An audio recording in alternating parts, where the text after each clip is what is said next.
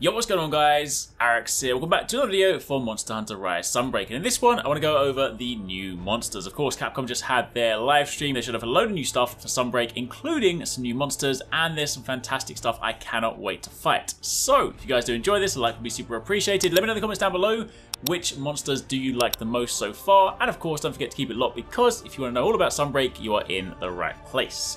But to begin with, of course, we got another look at Malzeno, the flagship for this game. But it's interesting to note because there are three sort of quote-unquote main monsters, so to speak, that are described as the Three Lords. These are the Elder Dragon Malzeno, the powerful and boulder-like Garangolm, and the icy wolf-like Lunagaron. They are said to be an infamous trio of monsters that all threaten the lands of the kingdom. So of course Malzeno we know as the Elder Dragon, covered with elegant silver scales, drains the life of other living creatures, creeping around at night and attacking its prey from behind. It's basically Dracula, and they say that though Malzeno appears regal at a glance, it takes on a more sinister appearance after draining enough energy. And of course you sort of get a feel for that because in the original video it sort of had its typical more like regal look to it, but we do see it looking pretty menacing in this trailer.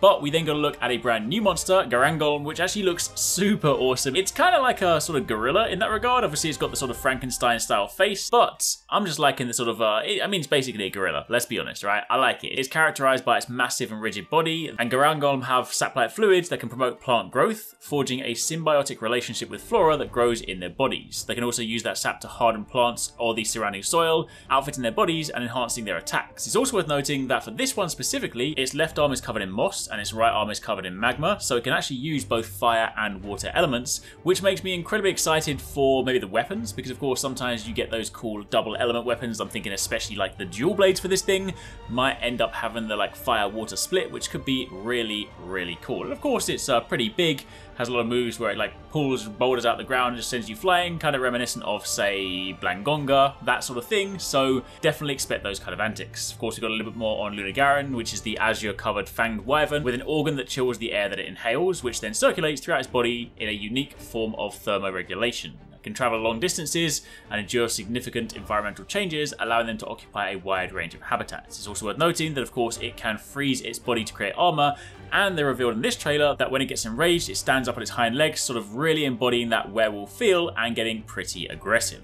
Of course, as mentioned, if you guys caught our last video, we have confirmation that Astalos is making a return, one of the fated four from the sort of Generations saga. This of course described as the large flying wyvern with crest-shaped organs that can be vibrated to build and store vast amounts of electricity, violent to a fault.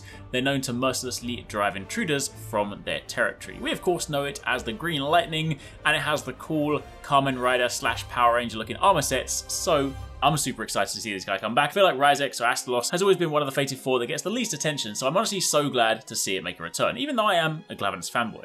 We also then got to look at our first subspecies, because often when it comes to like these G rank expansions, the master rank expansions, we get those sort of subspecies, and we see one for Bishaten, which is really cool. It's the Blood Orange Bishaten, named for their auburn fur. These subspecies stuff their belly pouches with pine cones, and they use these pine cones to pelt hunters with, and then they use their breath attack to ignite them. So instead of throwing just like random fruit at you like the regular Bishaten, this one throws explosive pine cones. And I've always liked Bishaten armor. Of course, we'll get the master rank version this time around, but having the more sort of auburn color to it will actually be pretty nice. Of course, on top of that, we have Shogun Senator. They didn't show that in the trailer, but we got that from the previous one. And we did also get a look at some of these new little, I'm not entirely sure what these ones are, the sort of drone, the prey, but they have these weird donkey ears, and we also got some Vespoids. So there you have it. There's a little look at some of the monsters so far. Of course, some brand new ones. Again, let me know your thoughts in the comments down below, and do be sure to keep it locked because we've got more Sunbreak content coming your way. So if you want to find out more details about the game, then this is the place to be. And of course, don't forget to click this video if you've missed our most recent upload for more stuff from Sunbreak.